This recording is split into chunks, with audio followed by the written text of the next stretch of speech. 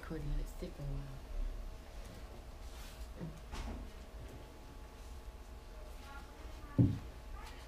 How do you do long division with an X? You don't remember doing that? We did it like synthetic long division in chapter 5. We'll try. We did it. You'll remember when we do it, hopefully.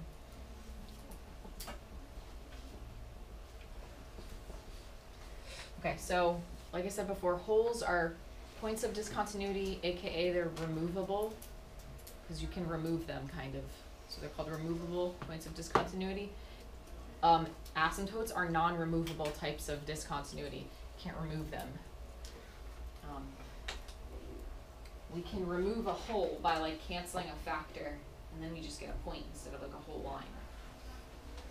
Yeah. So for the hole, you put like the empty like circle on it, Yeah.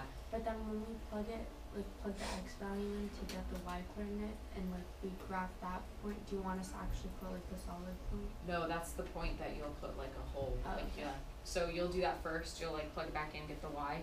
So let's say you have a hole at like 1, 0. You'll go there, you'll put the hole, and then you'll like finish graphing your graph. All right, so we're gonna do examples. Obviously, ready? No. Did you have these steps either written down or take a picture of them? And these you have to memorize. So you need to like study this. Sometimes if you just do enough of the questions, you'll remember, but sometimes that's not good enough. Or sometimes you don't do enough of the questions. So whatever it takes, you need to make sure you kind of like know the system.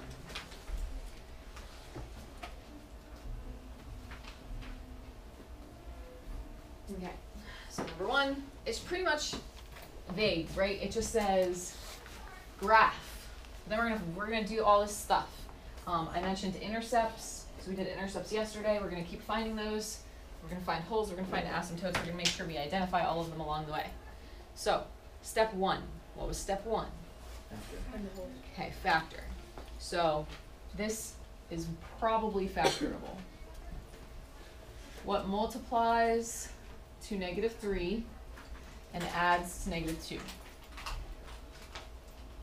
Well, -3 and 1.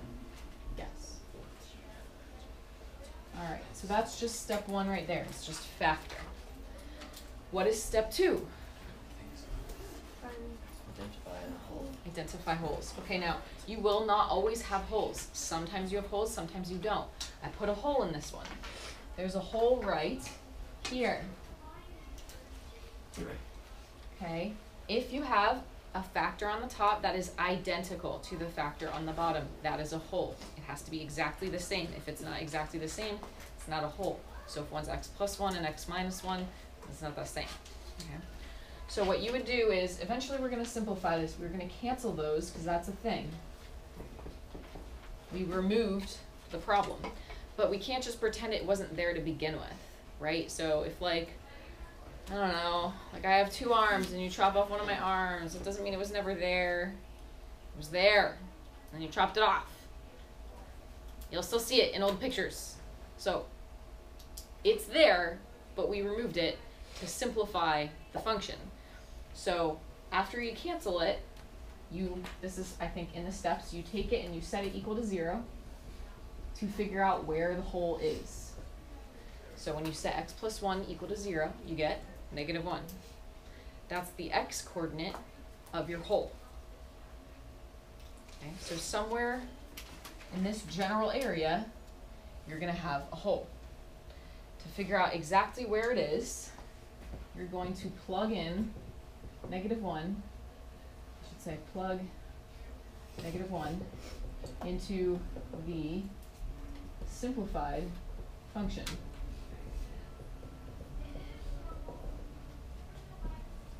So that's this guy, after we canceled the function, or after we canceled the x plus 1. So plug in -1, what do you get? -1/4. So that means our hole is at -1, -1/4. That's the exact location of the hole. So if I wanted to graph it now, I'd put it right around here. That's where my hole is. There's gonna be other stuff happening in here, but that's where there's a hole. Okay? So like I said before, sometimes you have holes, sometimes you don't. So you might not wind up doing this step. Question so far? Okay, so we took care of that step. What's step 3? Vertical asymptote. When you find your vertical asymptote, so once we simplify, we no longer look at any of this. Okay, we're looking at this. So I'm just going to rewrite this real quick. So f of x equals 1 over x minus 3.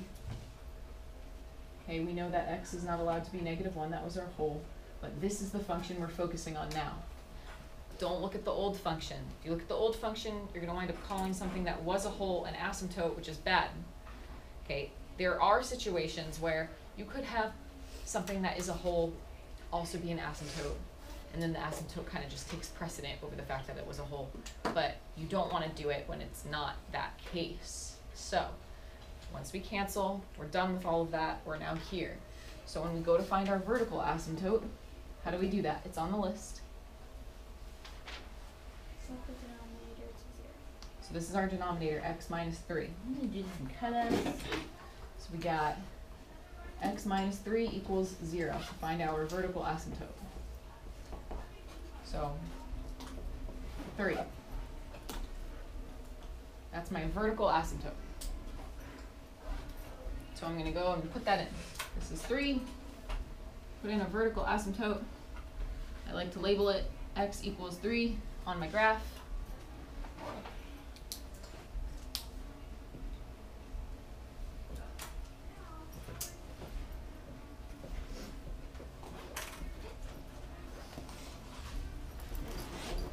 Okay, what's step 4?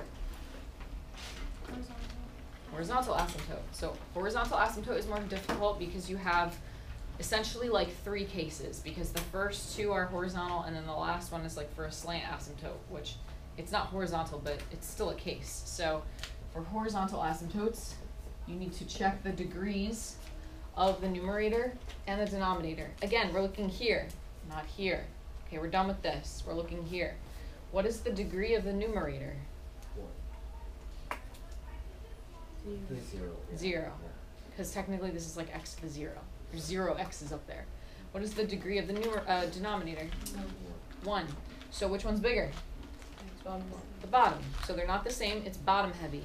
So if it's bottom heavy, what's the asymptote? 0. So I'm going to go ahead and put that guy in there too.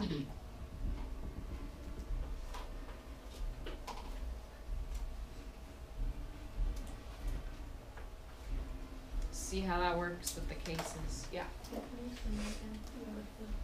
Okay, so you're going to have one of 3 situations with the degree.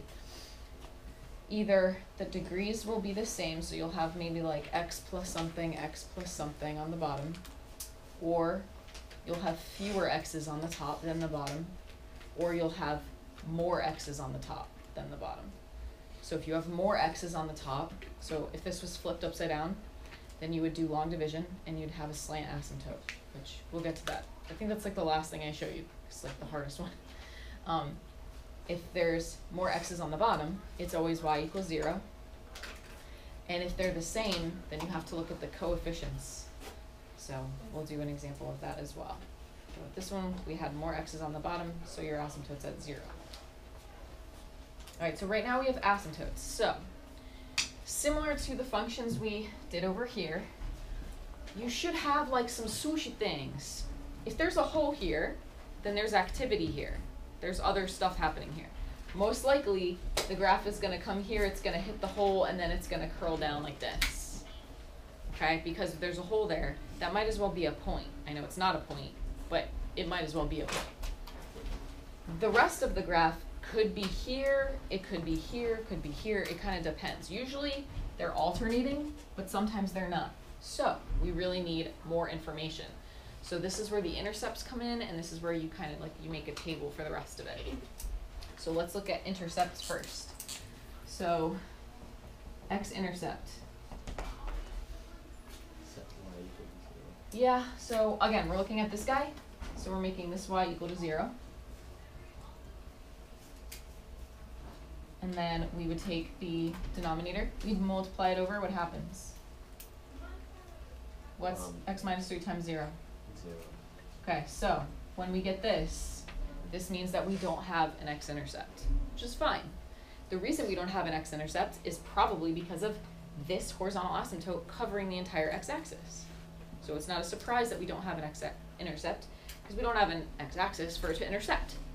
So we don't have one of these. Sad piece. But we might have a y-intercept. So our y-intercept is going to be what we get when we plug in 0 for x. So what do we get? -1/3.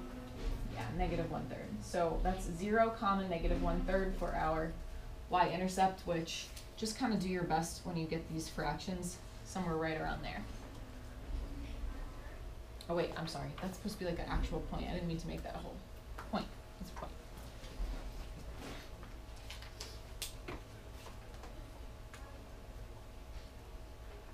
So like I said before, this thing is probably coming over here, it's touching these points, and then it can't go up because we didn't have an x-intercept. So it can't go up, or we would have found an x-intercept. It has to go down, right? Does that make sense? If it was gonna go up, we would have found an x-intercept. So it's staying below, which means the other part of this is either gonna stay below or it's gonna go up here. So if you want, you can graph like one more point in here just to like make sure. So I'll put a table over here. So let's pick a point in this general area. What x values are over here? 2. 2. So if I put a 2 in here, I get 1/2 minus 3, which is 1. eh, No, negative. -1. -1. So 2, -1. All right, so you see what I mean? So this half of the graph is going like this. It's bound by the asymptotes. Notice I didn't make it go through the hole. I left the hole like it's empty right there. It's like coming along and it gets along. There's like, you know, one of them like gopher moles, the things that are in my yard, they dug a hole. So you gotta hop over it and then it goes on its merry way. And now we need to know what's happening to the right of this asymptote. Okay, so we don't know what's happening. We don't have intercepts, we have nothing. So how do I know what's happening over here?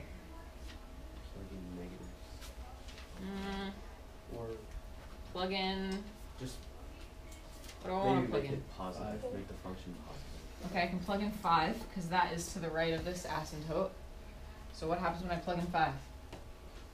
1/2 or 1/2. Okay, so I got 5, 1/2. So it looks like it's happening up there.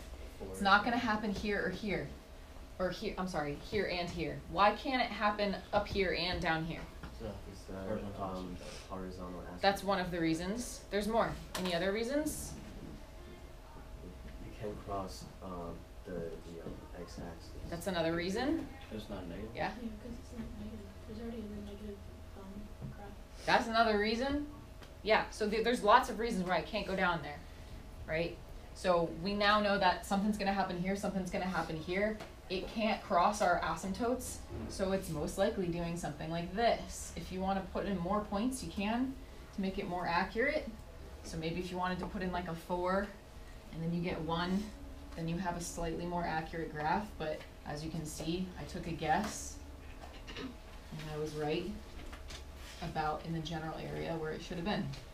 Oh, that's what. You can only do so many things. Yeah. Would you take points off if we only put 1 point and then like did the general like you did, or would you want more than 1? I think I usually say like 2 points per swoosh, and the whole counts as a point. So Okay. if you wanted, like, once you do enough of these, you'll see kind of like trends. If you wanted to just do like 1, 2 or 1, 2, then you could have stopped and not done the third one.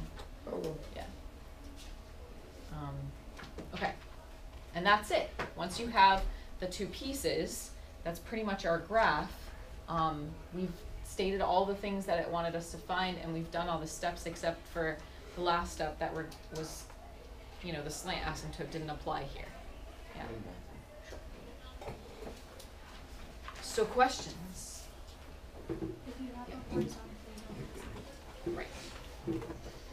in the slant? Oh, sorry, go ahead. Yeah, sorry, so for the whole, like, does it only happen to exponential functions, or, like, it's just in this case? There's like this, I don't think we did it. Did we do like, create a, That's piecewise function. it's a type of piecewise function. Those are holes. But this is like a specific, it's called like the greatest integer function, or a step function. It's the same idea, those are holes too. They're just less, they're not found the same way. Okay, So other graphs can have holes, but they're different. They're like not because of the same reason, and because of different reasons. yeah, so for the whole, does it mean like it's not a terminating decimal, which is So a hole just means that the function doesn't exist at that particular Okay. point. But it can exist everywhere else, just not at that particular point. Yeah. But so, I'm sorry, so going to like this one, the reason it's different from an asymptote is because this hole and this point, they are in the same, they're part of the same x value. So let's say this was at like x is 1. So it can exist at 1, it just can't exist at like 1, 2. It can only exist at 1, 1, but not 1, 2. So that's why it's different than an asymptote. An asymptote would have said, no, you can't exist here or here, like you can't exist anywhere. So it's different. A slant is only with the horizontal one, right? Like you can't get a I'm already slanted. I did all the questions really fast. Okay. Very good. Oh yeah. Sorry. One more time. You can't like. walk in front of the Yeah. You can't get a slant asymptote for like both the horizontal and the vertical, right? It's only the vertical or the So horizontal. if there's a vertical, you either have horizontal or slant. If you have a horizontal, you're not going to also have a slant. If you have a slant, you're not also going to have a horizontal. It's one or Okay. the other. Okay. So like There's you can't no have vertical. So you can't have asymptotes There's like no that. other asymptotes either, unless this is not a rational function, unless it's like a, with exponential functions we have asymptotes. So then I'm talking that when I say that, I'm talking strictly about rational functions. So with rational functions, if you don't have a vertical asymptote, you wouldn't have other ones either. Talk about what? All right, so the last piece of information we're going to do is about slant asymptotes. So this would be your step 5.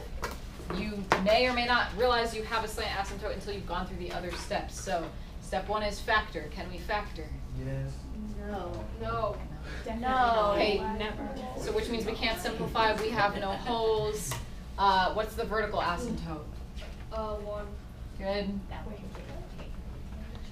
Horizontal asymptote / slant asymptote. Is it top heavy, bottom heavy, or even? Top heavy. Okay, it's top heavy. The reason it's top heavy is because the degree of the numerator is greater than the degree of the denominator.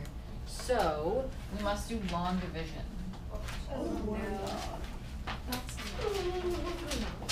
If there's a missing term, put a little place filler in there. So I put a plus 0x as a place filler. I don't know if this gets all of that. Do you? Does anyone watch my videos? Yeah, I don't think it does. I'm always No, here, well. so I It usually usually cuts off like It's halfway. so Gets it sometimes.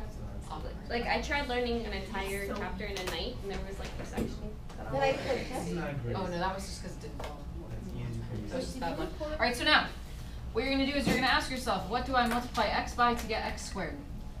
X. And you put that here. I already messed up. What? Why there? Because that's where the other x is. Oh, that makes Oh. a lot of sense. I never do that. It's not weird. Math makes sense. Oh my God. And then Math has concept. you multiply this times this times this. So you get x squared minus 1x. Or just minus x if you prefer. Oh boy. Do you know what you do next? Subtract. Subtract. So you're gonna subtract this and you're gonna subtract this. And you should get 1x. And then you bring down this 1. What is, I hate this. 0 minus negative x is I like subtract it vertically. And you can't do that. Then you're going to repeat the process. What do you multiply x by to get 1x? 1. And now we stop. Because we're done. The quotient is your slant asymptote. You do not have to find a remainder or do anything else. Once you get the constant, you can stop. So your slant asymptote is at y equals x plus 1. So that's the good news, is we don't even have to finish the problem. What's the bad news? So, when we find, if we would never have a reciprocal, not a reciprocal, a Remainder? remainder, yeah. Oh, you do have a remainder. My bad. Yeah, you do have a remainder. You get a remainder of 2, it just doesn't matter. It don't matter. Don't matter. So we don't have to worry about that at all. You just don't, it doesn't affect the asymptote. Okay. I guess But would it limits. affect anything? No, nothing. So, in case you wanted to know what this looks like, we're not graphing them, but just so you can get a general idea. So this would have a vertical asymptote at x equals 1. You'd have your slant asymptote at y equals x plus 1. This is a slanted line, it goes through 1, it has a slope of 1. So it looks like this. And then your graph would either go like here and here, or here and here. I believe this one goes like here and here. So they kind of look like these little like slanty parabolas. It's so weird. So if the numerator in the degree in the numerator is greater than the degree in the denominator, it's bottom heavy or Top heavy. top heavy? Okay. Alright, just Meaning like the top has more than the bottom. Also, just kind of a general FYI, slant asymptotes also known as oblique asymptotes. Oblique. Oblique asymptotes. No, I just, in case you like saw it somewhere. Oblique in general means like you're slanted. Right, like in geometry you do like oblique cone or something. what? Yeah, you Wait, did. did we learn that? Yeah, you did. Clearly, I didn't teach it well. I was in gym. Yeah, like remember there were like the slanted cones and then there was like the right cone. Oh yeah. I hate Now you remember. geometry. I really don't remember anything from geometry. All right, let's do another one. I failed geometry just like I failed algebra too. I have algebra So one. we do find x and y are Step 1, can we factor? Wait, she has a question. Oh, you have a question. Do you find x and y are slants? Or Oh, it just says find the asymptote, so I Oh, stopped. okay. Yeah. Step 1, can you factor? Yes. No. Why? Because it's on the top. What what multiplies to 5 and adds to -2? Nothing. Nothing. Okay, so we can't simplify then, right? No. No. Okay, vertical asymptote. It'd be X equals minus 2. X equals -2. Good. Okay, is it a slant asymptote or horizontal asymptote? Slant. Yeah. Can you let Lauren in real quick? No, leave her. Bye, Lauren. Let's Bye. Alright. Math hard. Don't talk to me. You just said bye to me. You just I was saying bye to Natalie, my favorite LED basketball All of player. this I think is on Calm camera. down. You know it's Enjoy. me. Did I Bye, stop? Julian. Love No, you. I didn't Bye. stop. It's also not being recorded because it's over there. Wait. Oh no. Alright, so long division. What do we multiply x by to get x squared? X. X. We put that here. Then we multiply x times x is x squared. X times 2 is plus 2x. And then, I like it, we subtract Don't get me wrong. and you get -4x and then you can bring down the 5. May I use the bathroom? No. And then, what do you multiply x by to get -4x? Yes. Just because we're almost done, Sky, you can hold it for like 2 seconds. Alright, so then you get x minus 4 and then you so your slant asymptote is y equals x minus 4. And all that's you it. have to Wait, do. what happened to the 4 for the 5? Wait, so You got rid of I it. forget how to Wait, do what are you it. talking about? And then where'd the Nothing. 5 go? What are you talking Oh, about? It's at the top. Oh,